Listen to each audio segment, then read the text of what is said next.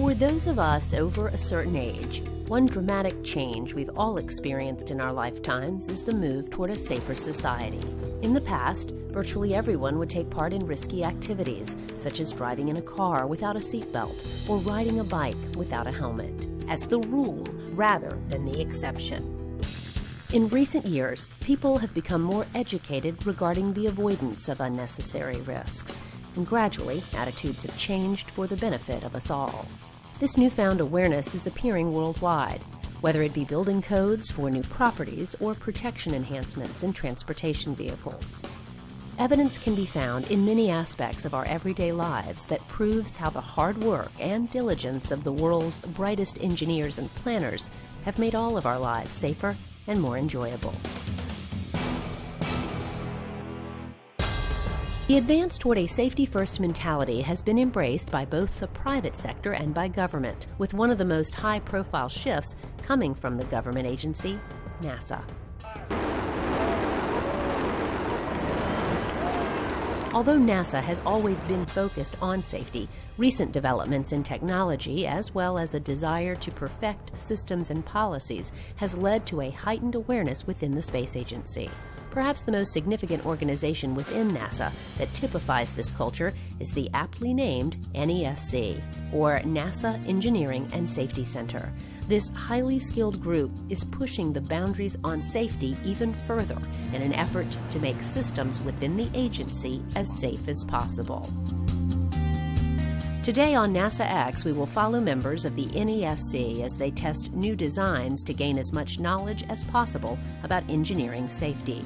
We will focus specifically on several new designs that will affect future spacecraft. And we will see how computerized modeling paired with hardware tests are now being used to pave the way for safe space systems of the future.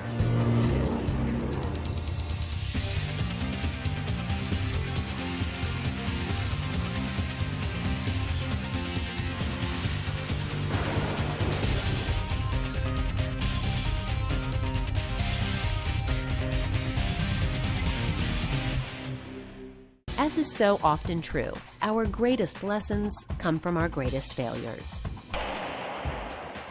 What we learn from these failures influences our future decisions. This was indeed the case for NASA after the 2003 Columbia tragedy.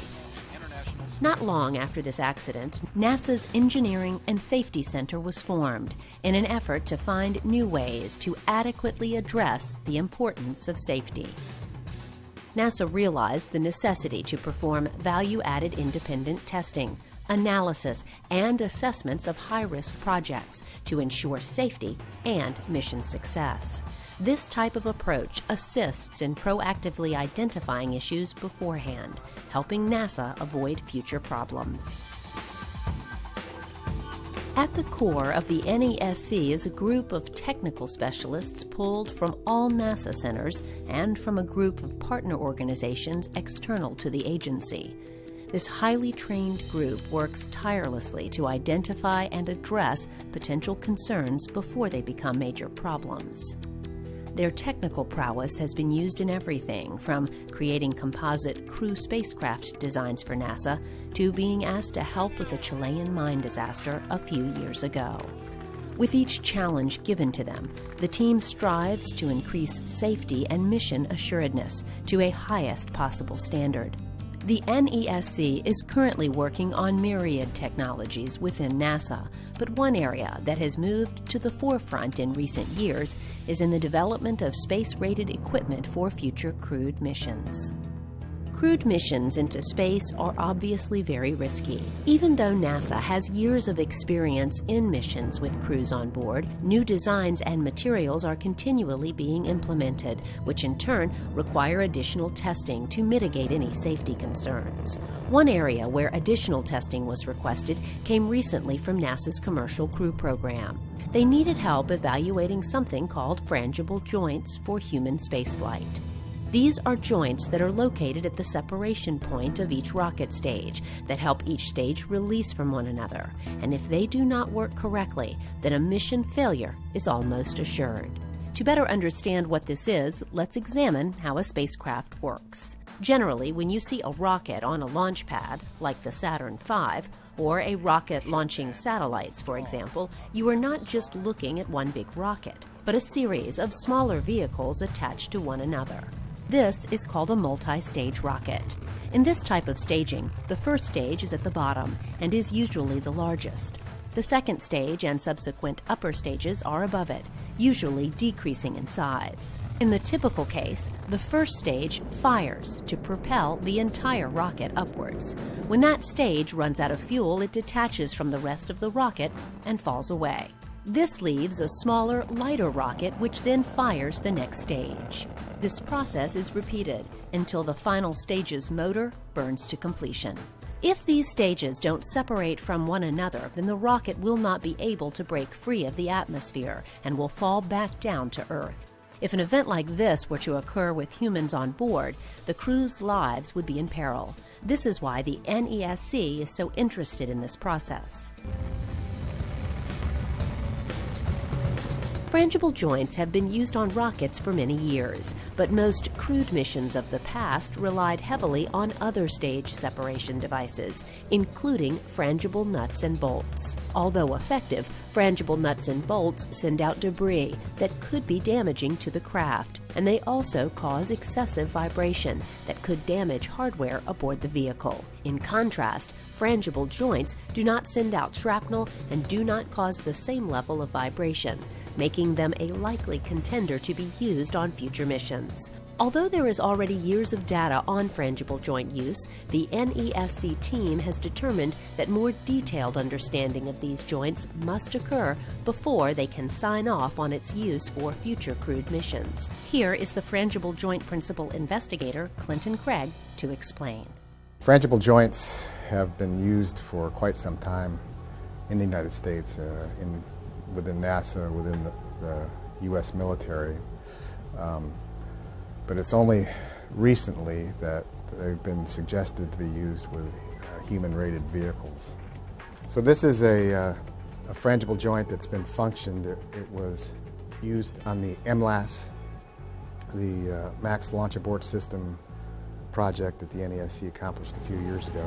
But this is part of that was used. In this particular design, which is an Ensign Bickford Tang and Clevis design, there was a part that attached here at the top, and within this was the stainless steel tube. It's more round now, but in the beginning it was oval and fit neatly in between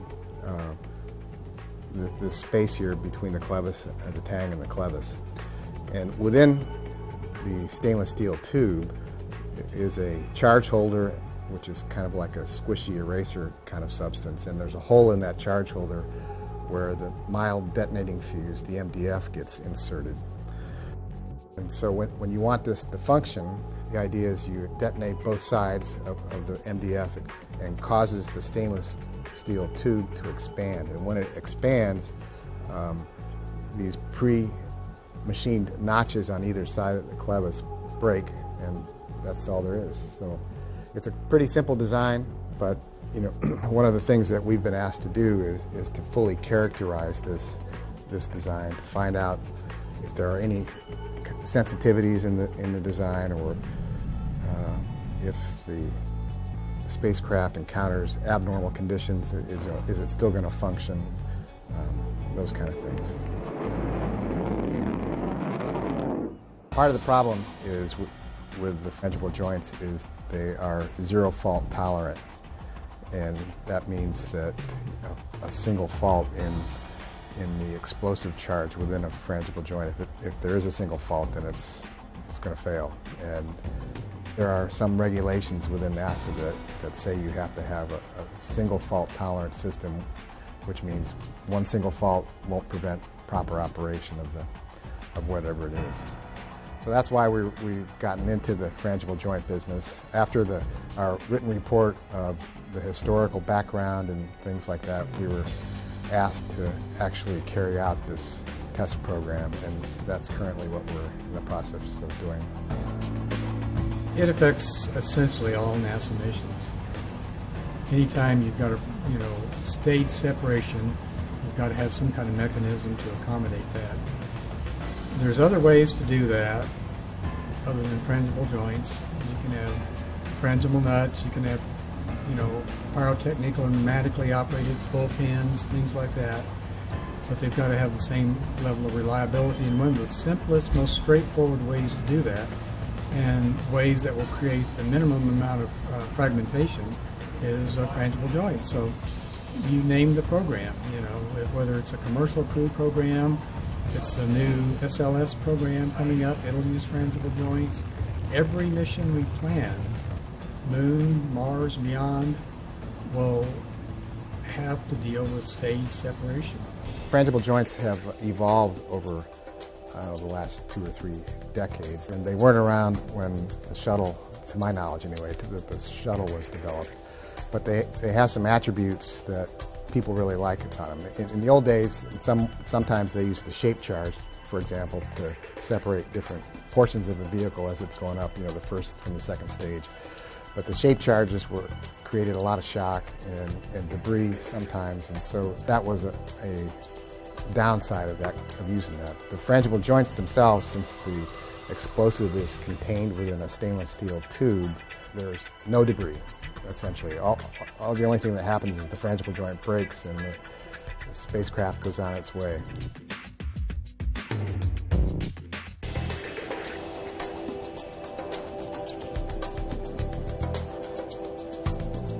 Much of the testing for frangible joints is being done here at the White Sands Test Facility in New Mexico.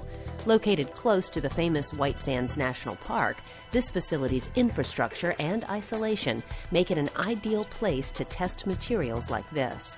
We caught up with the team as they were going over some recent findings and preparing for an upcoming test. Team members from 7 NASA centers, which I think is, it's pretty good. And we have a number of technical experts from industry, but we've got about 20 or so core members of the team that are contributing. Each team member brings a breadth of knowledge and experience to the table to help round out the core group of decision makers.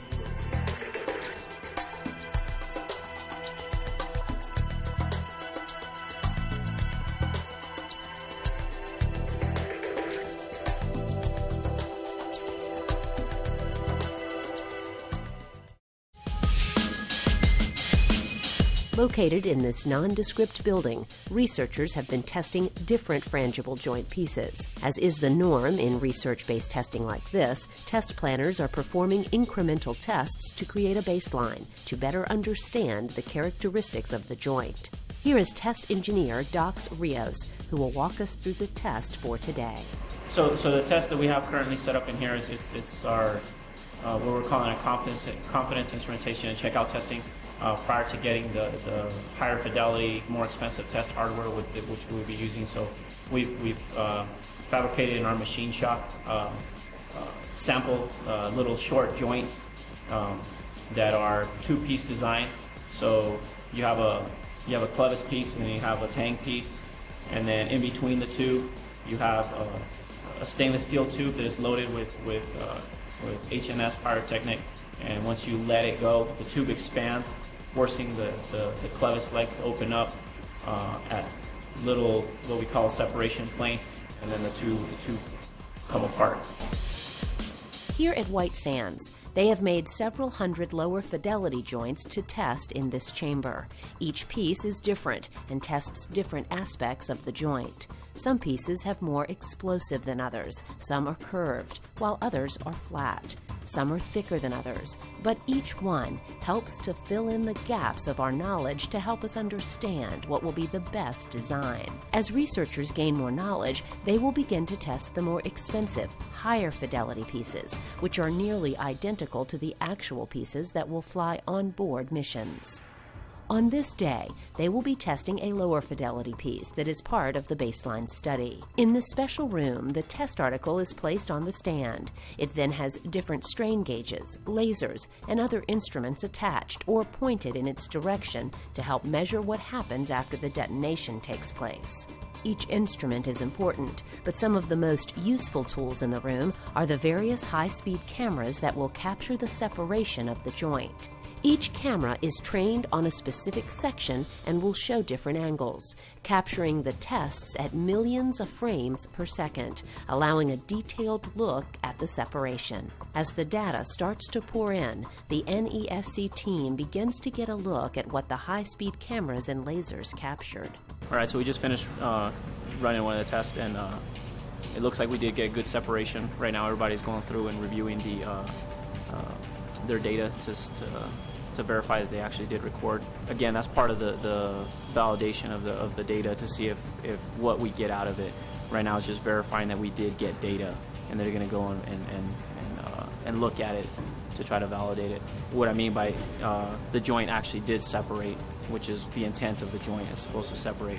So whether each one actually looked and if they actually saw the crack initiate, you know, to try to do what we were trying to do, that's what we still need to go back and look at. Preliminary results seem to suggest a successful test. Now researchers will go back and place the data into a computer model to show the complicated dynamics around that particular separation.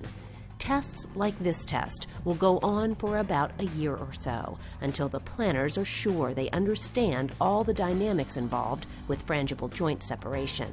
If frangible joints get through this testing phase with flying colors, then we may all soon be seeing them on spacecraft in the near future.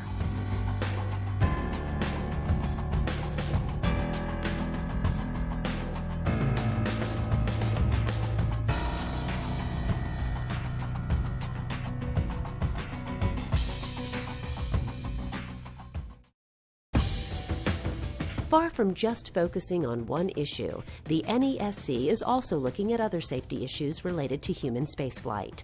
One area that has garnered much interest recently is in the area of shell buckling. If you have ever seen old footage of early rockets collapsing on themselves or breaking apart on the launch pad or just after takeoff, then you know what shell buckling looks like. Because so many launch vehicles are cylindrical, this type of buckling is one of the primary failure modes that occur in launch vehicle structures. In the past, the way researchers would get around the structural problem would be to make the launch vehicle much stiffer, which in turn made the craft much heavier. But with an average cost of about $10,000 per pound to launch something into space, each extra pound drives up costs of missions and also limits the size and amount of scientific instrumentation that can be flown. As you may well imagine, NASA researchers are not satisfied with the status quo and have begun to design new shells that are structurally very strong, but also much lighter as well. Here is NASA's Mark Hilberger to explain. In designing a launch vehicle, one of the primary failure modes is buckling. Buckling is basically a loss of stiffness in your structure when the sides of the structure collapse, like a beverage can. And in the early years, they were using very conservative design guidelines and factors associated with that design problem. And one of our main goals was to provide new factors that are less conservative and provide these factors to the designers of our more modern launch vehicles, with the main goal of providing design guidelines that would enable lower weight structures, but structures that are actually more robust and safer because we're taking into account modern design features, modern materials, and construction methods. The past design guidelines for shell buckling were produced based on data from the 1930s to the 1960s, when they were just then trying to understand the buckling phenomenon. And if you've ever crushed a beverage can under your foot, it's a very dynamic, complex collapse type of behavior. So they were very conservative about how they developed their design guidelines. Since then, we've become a lot smarter in the physics of buckling. We have very accurate computer simulations that are backed up by very carefully conducted testing.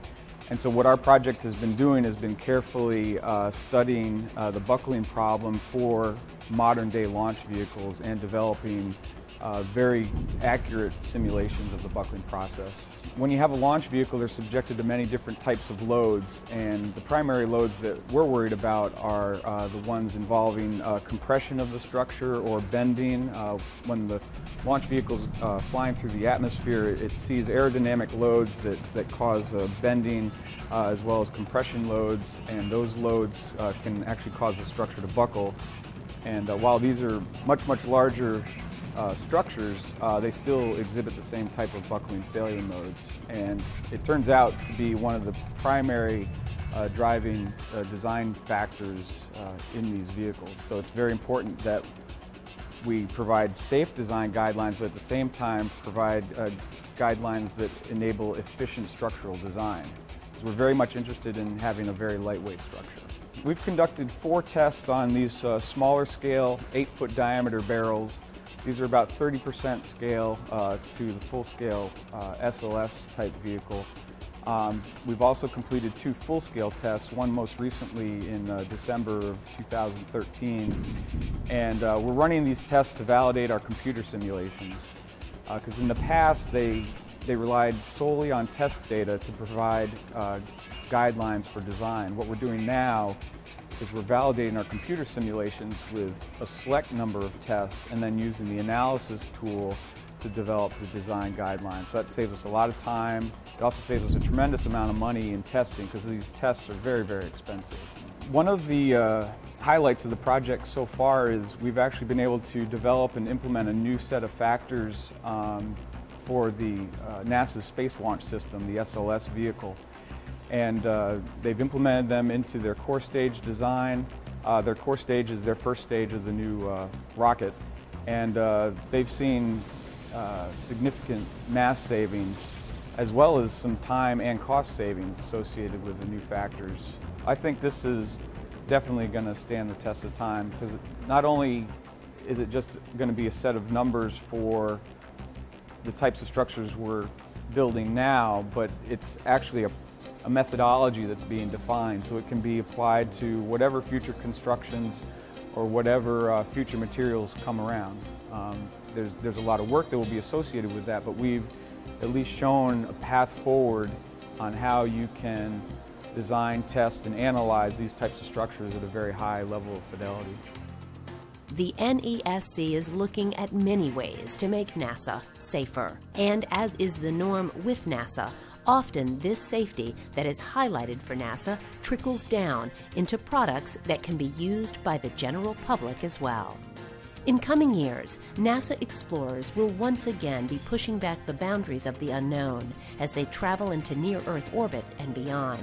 And it is comforting to know that there is a dedicated group within NASA who are working hard every day to make those future missions as safe as possible.